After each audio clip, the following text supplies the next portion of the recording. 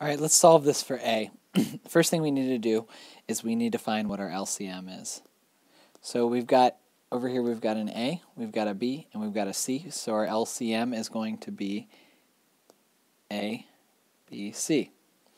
So now what we want to do is we want to multiply that LCM of A, B, C into the numerator of all of these. So since we're multiplying all those tops by 1, it's just going to be ABC over A. So we're going to have ABC over A plus, we multiply that ABC into here, and we're going to have ABC over B. And in that third term, we multiply that ABC by that last term in there, and we're going to have ABC over C. So we put that LCM into the numerator, and you see now we cancel. What cancels in our first term is A's, so those A's cancel out, and we're left with just BC plus. What cancels in our second two terms is going to be our B's, and we're going to be left with AC equals. In our third terms, we can see those C's are going to cancel, and we're going to be left with AB. Now take a look at these three terms, and we see, all right, we're trying to solve for A. You see there's an A over here, and there's an A over here. So what we're going to try to do is we're going to try to get our A terms on both sides. So I'm going to subtract AC from both sides.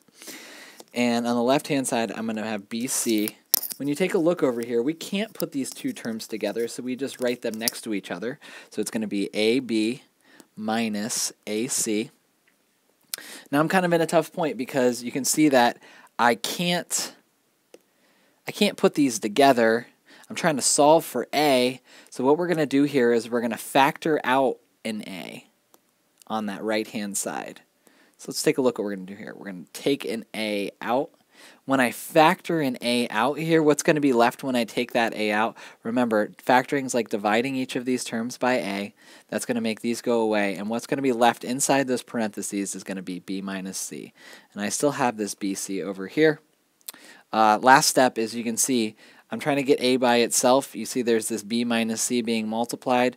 So we divide both sides by B minus C.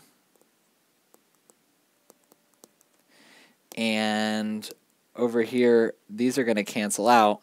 And we're going to be left with, on the left-hand side, we're going to have BC over B minus C equals A.